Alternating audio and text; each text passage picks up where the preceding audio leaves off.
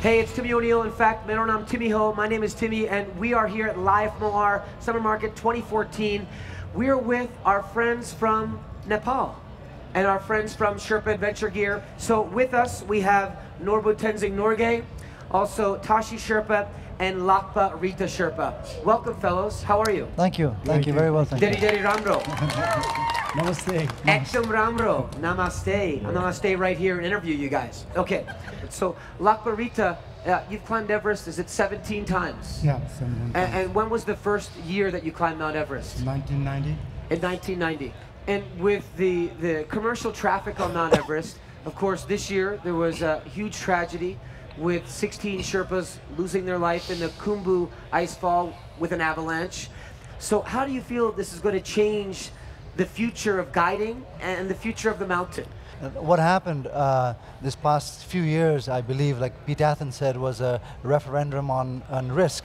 And I'd also like to say inequity, because we Sherpas are bearing an inordinate amount of the risk and very little of the reward.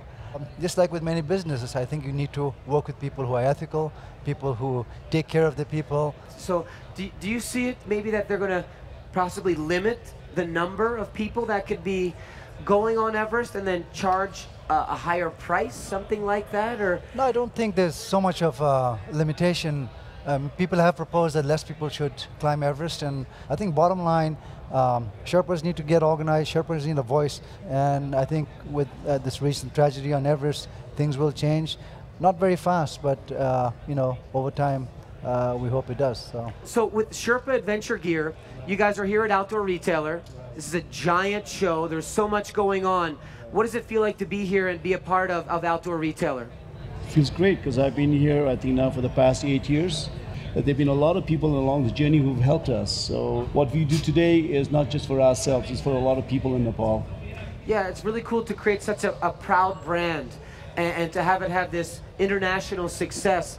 Where do you see the brand going? Because now you say you've taken more of a outsider role in a way, or to be the, you know, the individual who's looking at it still from where the brand is going to be, essentially.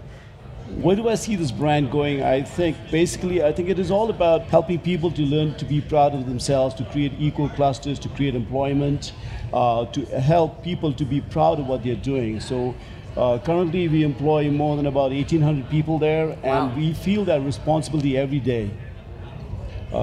We've got about 25 children that we educate from kindergarten to college, and our goal is to increase them every year by 5 children. So we have a lot of responsibility on us. Fantastic. It seems like a great way to give back to the community and to inspire others to be entrepreneurial, to believe in dreams, and to work hard to achieve them.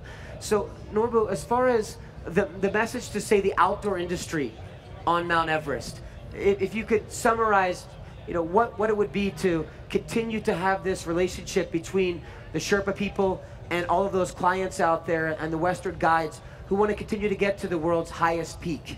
I think people should continue to pursue their dreams, climb Everest, you know, climb the other mountains, but just do so responsibly. You know, Everest is a massive cash cow, not just for the Nepali government, but for the outdoor industry. And all we are asking for is a little more equitable share of the pie, and that's not impossible. So. Because Everest is a story. You mentioned it's not only for the government of Nepal and the individuals who are working on the mountain, but it's a story that's told constantly. Absolutely. Right. So, Norbu, it's been a pleasure. Thank you. Tashi, Thank thanks you, so much. Thank you very much. Rita, Thank you. I wish you the best of luck on number 18. This is Timmy O'Neill signing off with our friends from Nepal, live from OR. Yeah.